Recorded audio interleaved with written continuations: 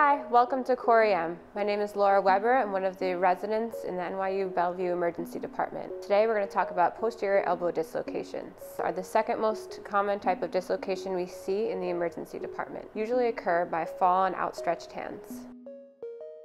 When looking at the elbow joint, the humerus, the ulna, and the radius, the lateral and medial epicondyle in the humerus.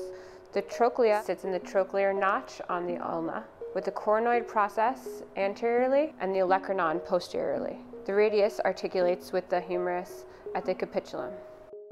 Brachial artery and median nerve run anterior to the compartment. Ulnar nerve runs posteriorly.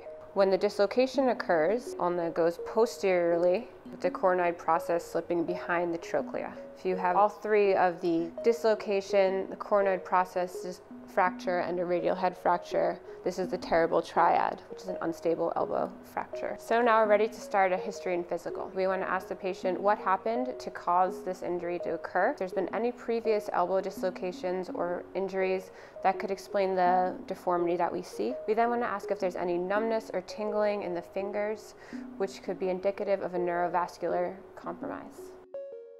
First, you want to do a gross inspection of the elbow, looking for deformities. You want to look for any open fractures or wounds. Then you want to feel the compartments. You want to pay special attention to the anterior compartment, which is vulnerable in this injury. Then you want to test for circulation, the radial pulse, capillary refill, the ulnar pulse. Then you want to look at the peripheral nerves. You want to test the motor and sensory functions of each nerve. For motor, radian nerve, median nerve, ulnar nerve. For sensory, radial nerve, median nerve, ulnar nerve. Then you want to test the range of motion of the elbow, extension, flexion, pronation, and supination.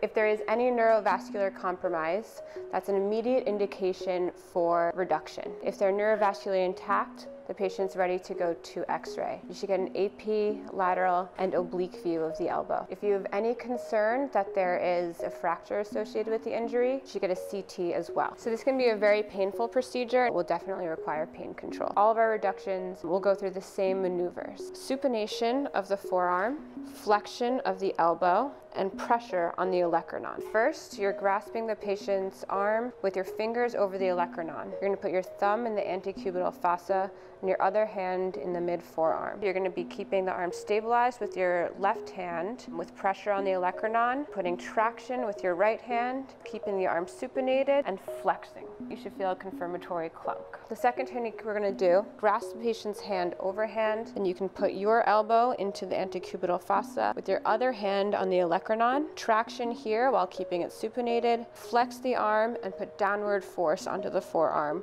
with this pressure on the olecranon. Any technique you use, you should feel a confirmatory clunk. You should stabilize the arm with the sling and do a neurovascular exam. You should repeat x-rays to confirm the reduction. Place the patient in a posterior long arm splint, where they should stay immobilized for 5 to 10 days and follow up with an orthopedic surgeon. That was an overview of posterior elbow dislocations and how we manage them in the emergency department. For more information, check out our show notes. That's it. See you next time. Stay safe.